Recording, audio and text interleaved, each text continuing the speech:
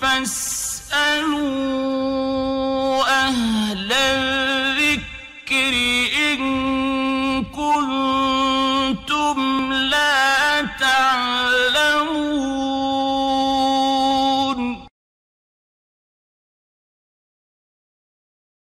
ওয়ালাইকুম আসসালাম ওয়া রাহমাতুল্লাহি ওয়া বারাকাতুহু। যে সম্মানিত ভাই জানতেছিলেন যে বর্তমান সময়ে যে আধুনিক যুগে বিভিন্ন ধরনের সহজ পদ্ধতি জন্ম নিয়ন্ত্রণের সেটা গ্রহণ করা যায় আছে কিনা।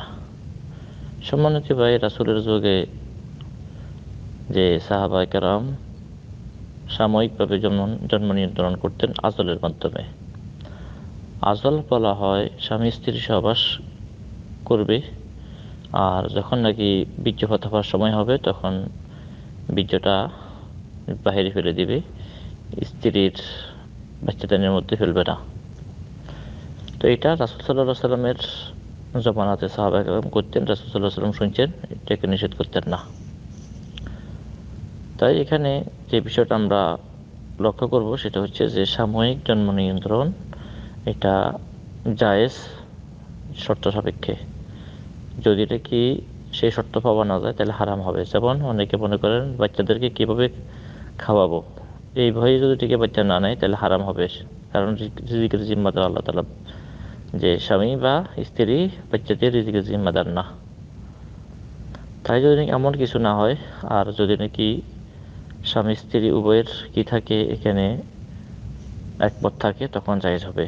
যে কেউ একমত যদি না হন তাহলে জায়েজ হবে না। স্বামী চাইতেছে বাচ্চা নেওয়ার জন্য, স্ত্রী চাইতেছে না, তাহলেও ঠিক হবে না। বা তার বিপরীতেও যদি নাকি স্বামী স্ত্রী উভয় মিলে যে সাময়িক জন্ম নিয়ন্ত্রণ করতে একমত হয় তাহলে সেটা জায়েজ হবে।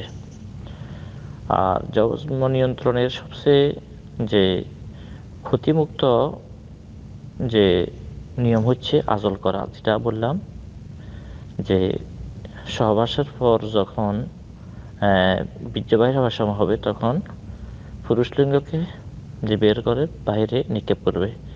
এটা সহজ, এর মধ্যে কোনো ধরনের পার্শ্ব প্রতিক্রিয়া থাকে না। কিন্তু ওষুধ বা অন্য কোনো পদ্ধতি গ্রহণ করলে এখানে ভিতরে বিভিন্ন ধরনের ক্ষতির সম্ভাবনা থাকে।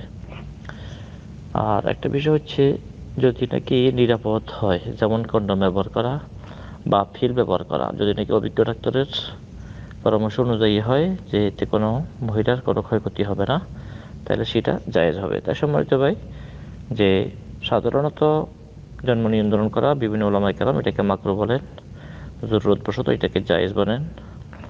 আর এখানে যে বিষয়টি বাচ্চা নেওয়ার আশা থাকা সেটাই ভালো, সেটাই উচিত।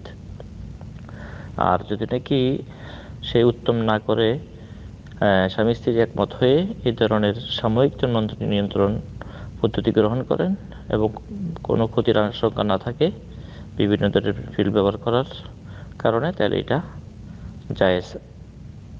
আর সবসময়ের জন্য জন্ম নিয়ন্ত্রণ করা, অর্থাৎ জন্ম নিয়ন্ত্রণকে যে একেবারে সবসময়ের জন্য করা, সেটা হারাম। অনেকে এটাকে যে বাচ্চাদানিকে কেটে ফেলে দেয় বা ভিন্ন কোনো তরিকা অবলম্বন করে যাতে করে বাচ্চার জীবনেও যে নিতে না পারে, তাহলে ওইগুলো হারাম। সাময়িকভাবে স্বামী স্ত্রীর অনুমোদন নিয়ে অন্য কোনো ক্ষতির আশঙ্কা না থাকলে তাহলে জন্ম নিয়ন্ত্রণ সেটা জায়েজ।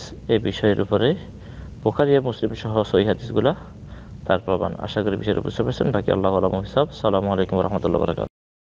أشرقت نفسي بنور من فؤادي حينما رددت يا رب العباد.